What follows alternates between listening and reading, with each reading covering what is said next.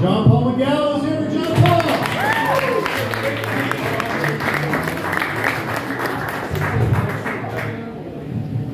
Yes, my name is John Paul McGowan, and I am your great value Santa Claus.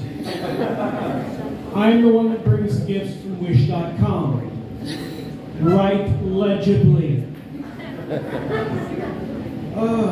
I am married, been married for 21 years.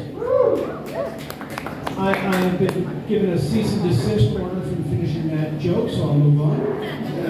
I have one child, and I stress one child because that's all we wanted. That's all I wanted.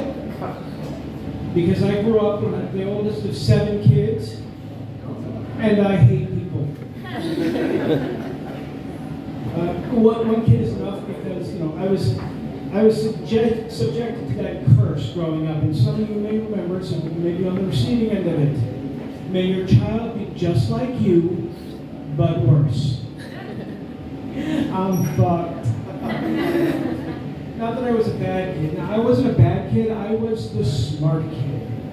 I was the one who got his ass whooped all the time because I would remind the teacher that she hadn't collected homework yet, or that she had told us we were having a quiz that day and I was ready for it. So I learned to be funny real quick.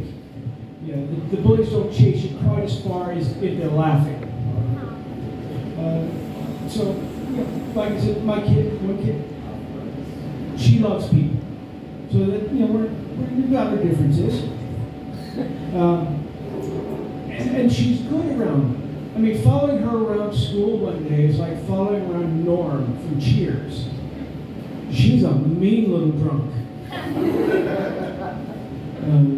But, you know, having a kid that's smart and clever is a curse because, well, as we just found out, kids make teachers drink.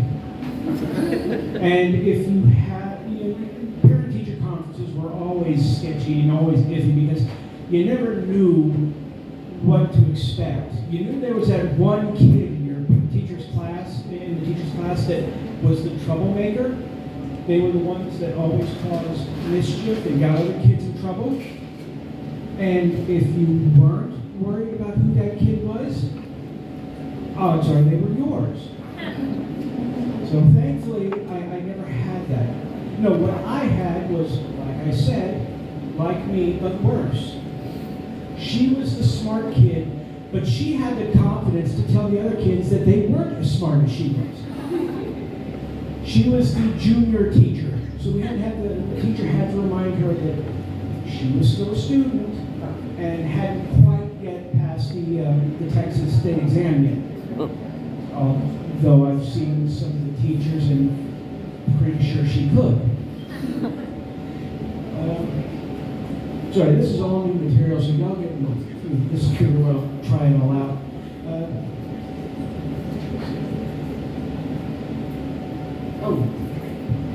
My kid, like me though, we're both, well, I'll just say nerds.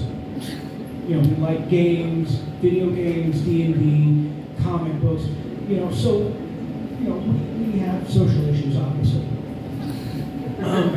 When I was growing up, I wasn't really into cars.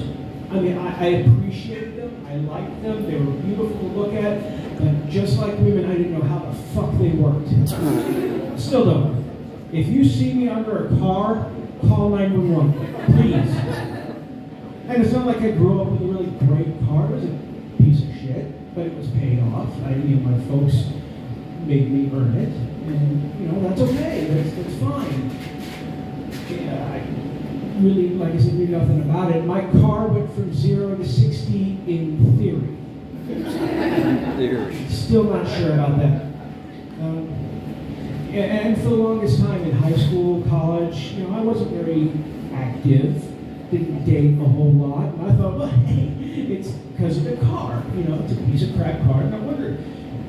Then I got a nice car and found out it wasn't a car. I'm an asshole. And that's my name, John Paul McGowan. Thank you.